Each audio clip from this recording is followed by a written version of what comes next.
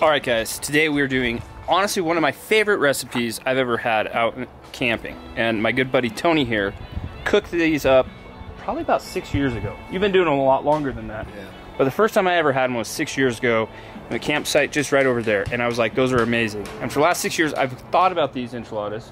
I've thought about calling you and getting the recipe. And I was like, I'm just gonna wait until the next time we're camping together and you make them to watch it and film it. It's one of my favorite recipes. It is Dutch oven enchiladas. And why do you do them this way?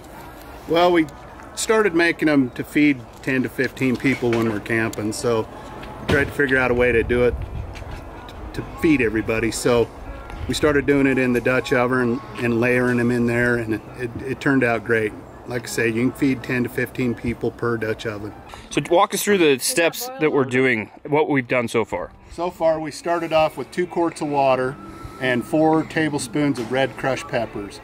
And now we're going to add 2 cups of milk with 4 heaping teaspoons of bisquick in it to thicken up the sauce a little bit. So we've cooked the crushed peppers for about 10 minutes now, simmering them, getting them good and cooked. Now we're going to put this will thicken it up a little bit, and then we'll put the meat in and we'll simmer it for about 10 minutes before we actually put them in with the shells. You can make these enchiladas with whatever you'd like. You can put chicken in them, hamburger with sausage is great. And so we're going to put the meat in and we're just going to let that simmer for about another 10 to 15 minutes so it soaks up the pepper juice. I would highly recommend maybe some venison or some elk in there, but I've had them with beef and I've had them with sausage and they are amazing.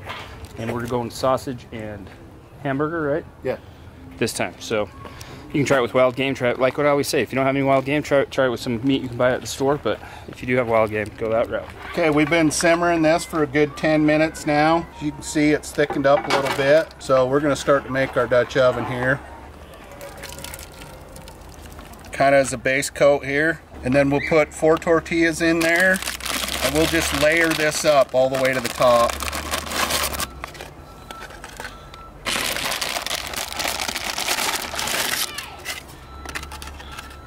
So we'll just put some sauce on top of these. And then we'll put a little bit of cheese. So we'll kind of layer it kind of like a lasagna.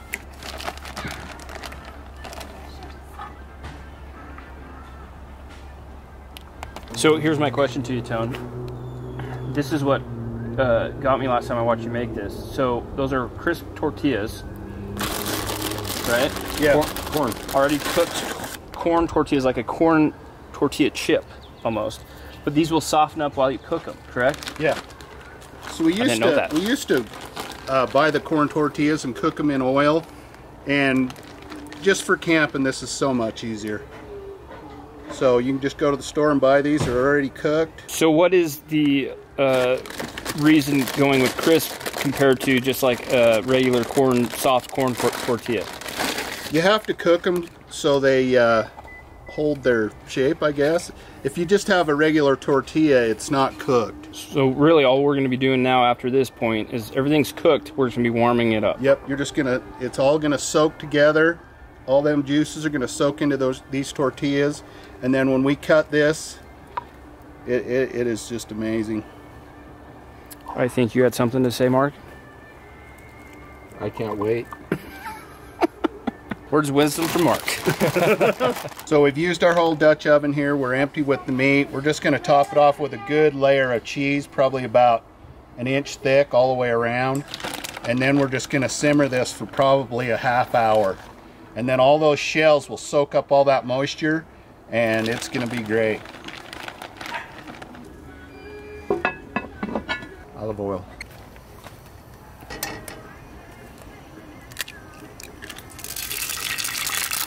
Something about an egg on an enchilada. So, hey, you guys know how we do it on the Hush channel. These guys cooked, and they're gonna feed me first, because I was running the camera, which doesn't happen too often. So Tony's gonna dish me up how he's done this for 40 plus years, yep, and I'm gonna consume it, and I'm okay with that. My mom's been making these since I was about 8 years old. That is 40 plus years. Oh my goodness. You really got to tell everybody how old I am, don't you? Plus. That's good. That's plenty. That's good? Yep. Right over here. Okay. So we're gonna go a little lettuce. We're gonna put a little lettuce on top of there. Tomato.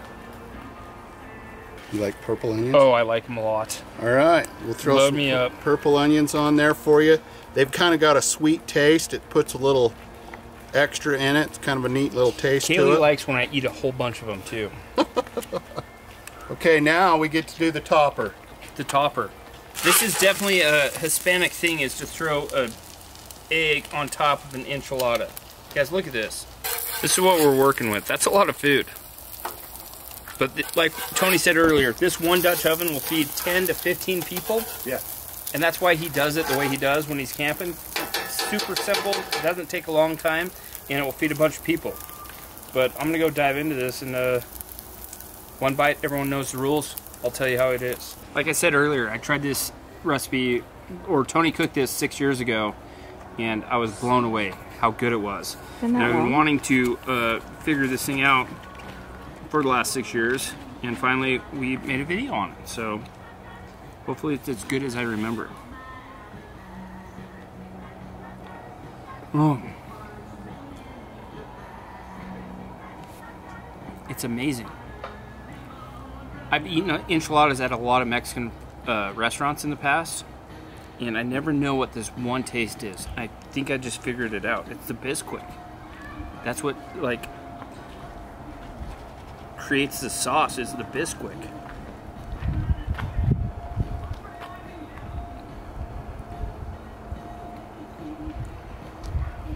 Dude. 10 out of 10. It's amazing.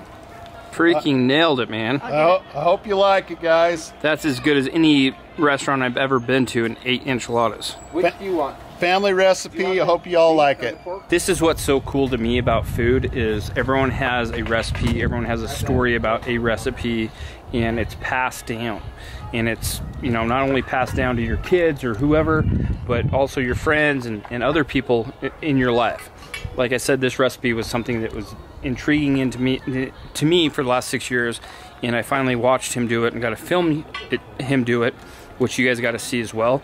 But it's amazing. It's a great recipe to do while you're out camping, hunting, whatever. It's easy, and God, you guys got to try this. This is one of my favorite recipes ever, in a Dutch oven, which is my favorite way to cook food. So we're gonna dive into this, eat this, and I'll leave everything down below that you guys need to know. But you guys definitely should try this the next time you're out camping, or you can do it at home. The only thing I heard was, if you do it at home, open your windows, because the crushed red peppers can overtake your house. So open a couple windows. Anyways, thanks again, guys. Thanks for watching. Go subscribe if you haven't, and we'll see you tomorrow.